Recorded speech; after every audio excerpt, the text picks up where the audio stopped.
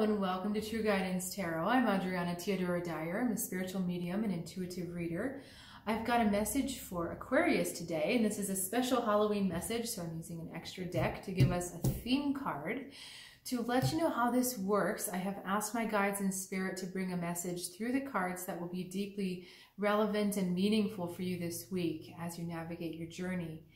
If you are new to this channel, welcome. I'm so glad you're here, and I strongly invite you to subscribe so that you can stay in contact with this beneficial information every week and be assured that you're being helped and supported as you move forward on your journey.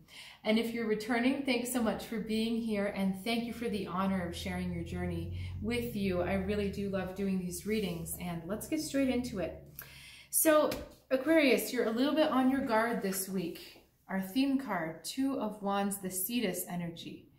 So Cetus is a sea monster, but he reminds me of those Chinese dragons. You know, I think it's for maybe Chinese New Year or something else that they have those dragons on poles.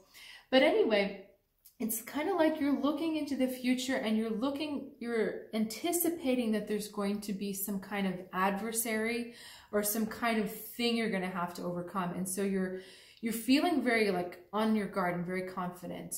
On the good side, this gives you a lot of energy, a lot of vitality. But I also just want to say, coupled with the rest of the cards, let's take the other side meaning of this card, which would be just kind of like relax your guard. It's not so bad. It's not the horrible thing you think it's going to be. So let's get started. The universe is presenting you with the Fool energy. So this is an invitation to leap off of a new path, go through a new way, and to, it's almost to be a little bit impulsive, a little bit reckless, not in a way that you might harm yourself, but in a trusting way. Like the universe is just saying, I'm sending you in a new direction. Let's trust it, okay? You're not going to understand all of it. That's probably why you're feeling a bit edgy, but the universe is kind of like, I've got you. Let's go in a new way. Now, you're responding with the Strength card, so that's a couple meanings for me. First of all, you're either digging in your heels, being like, I'm not moving, I don't want to try this new thing, I don't know what it is, it's scary, I don't want to go that direction. Or you're thinking it's another test. Again, like you're on guard and you're thinking like, oh God, here comes the next trial, here comes the next wave, I don't think I can take this. So again, we're getting this theme of kind of tension that just needs to be dropped or needs to be allowed and then released. So let's look at the rest of your cards because they're really quite good. I mean, really. We've got the Tower into the Sun and then into the Six of Cups. So a perfect lighten up moment. So yes, the Tower did happen. You had something come down that was quite shocking and quite big, or perhaps just like, yeah, something big fell apart for you. And again, that's why you're wanting to be on your guard. But these cards are clearly saying, but hey, that was a good thing. The sun shone, you're still standing here.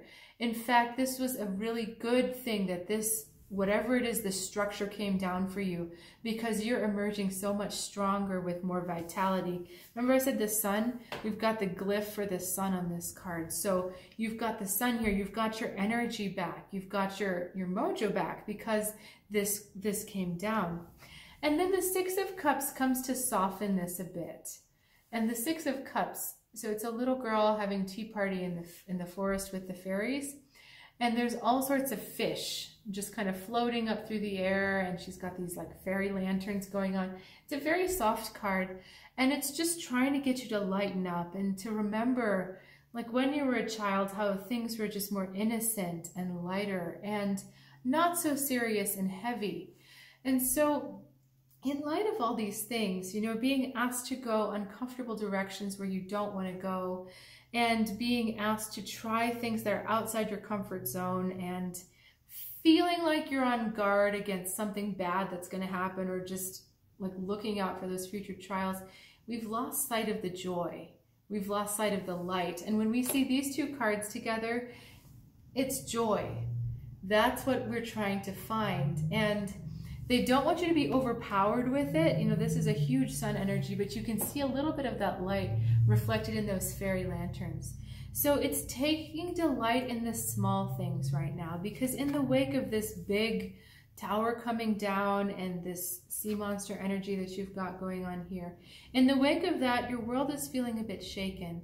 But these two cards are saying, lighten up. This is a good thing. This is going to work out well for you in the end.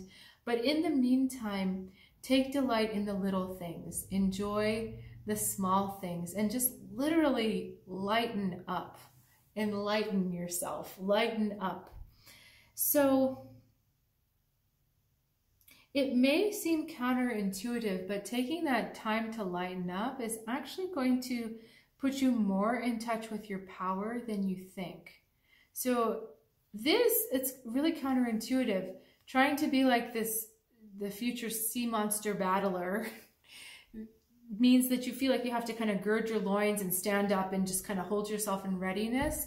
And this is saying if you allow yourself to relax and kind of joke around and just be happier and lighter, you get that release from your solar plexus. Like laughing comes from your gut. So this is like having belly laughs this week and just finding something to laugh about, forcing yourself to laugh.